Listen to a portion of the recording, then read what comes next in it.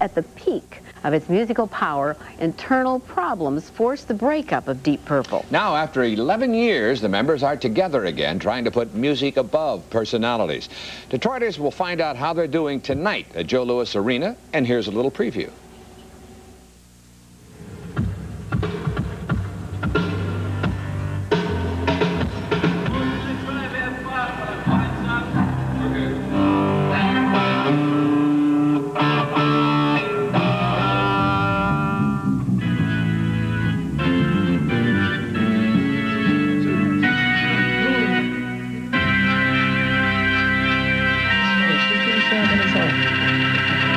Hey, Raymond, get this show on the road.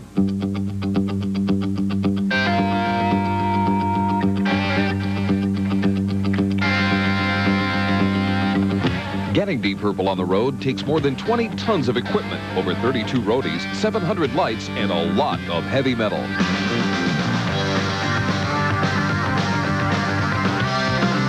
After an 11-year separation, Deep Purple has reunited. And as bassist Roger Glover explains, although this 70s band was successful, there was a reason for the split.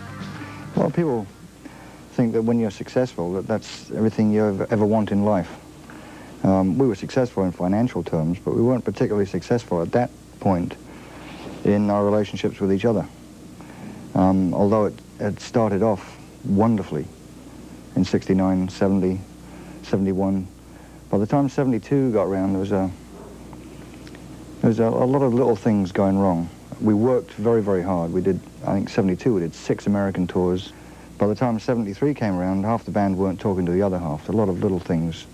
And in fact, John Lord put it, death by 1,000 cuts. There was no one reason why we finished. It was just, I think we probably just got tired of each other. 1,000 cuts. That's a lot of Band-Aids. Have you been able to heal all of those wounds? I think maybe 11 years apart has been a great healing device for us. Because in fact, there's more love flowing between the members of the band now than there ever was. It's a very tight unit. Apart from the healing process, what about the maturity of the members? What maturity? You said earlier I was 39 with one foot in the grave. No, you said that. 19 with one foot in the grave.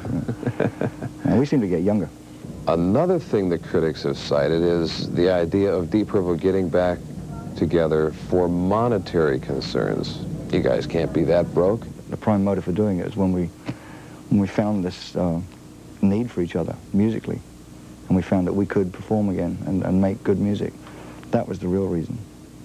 Money is just a happy coincidence.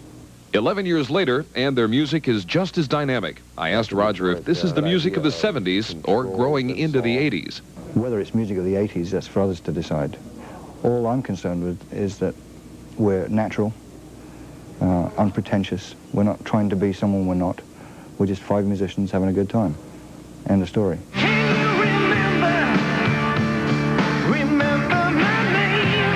Aside from the initial apprehension of whether the pieces would fit together again, Perfect Strangers, platinum after just 6 weeks, concerts selling out in just hours, Roger explains that this justifies the reunion.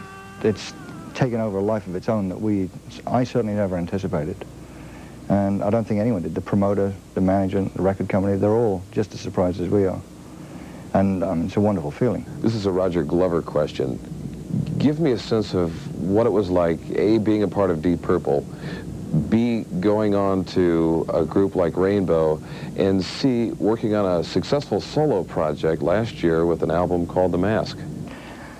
Back in the early days of Deep Purple, I don't think I really realized what it was that I liked about it. It was only after it had gone that I realized how important it was to me. Rainbow was a good band to be in. I was very thankful to be back on the road, to be back working with Richie. But I never had the feeling that it was my band. It was always Richie's band, and I was working for Richie. It's not to say I didn't have a great deal of input into it. It wasn't my band. On a solo level, the things I do are also my natural self, but they come out completely differently. I've always been interested in expanding and attempting different kinds of music.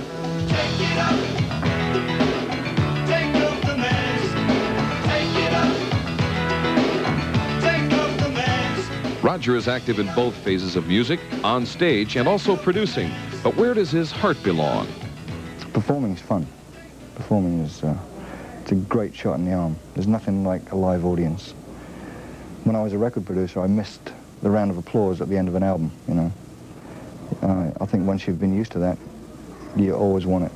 There have been many bands that have attempted reunions before, a lot of times just for that purpose, getting back together for one time, a simple reunion. Are you guys kind of playing this reunion by ear, or is this going to be an ongoing entity? We're certainly not playing it by ear. Right from the outset, if we were going to do it, it had to be done 100%. And that meant total commitment. And it wasn't just, let's get together and see how it goes, and if it doesn't work, we'll pack it in. This was done with the prime intention of staying together as long as possible. Forever. This is hello, not farewell.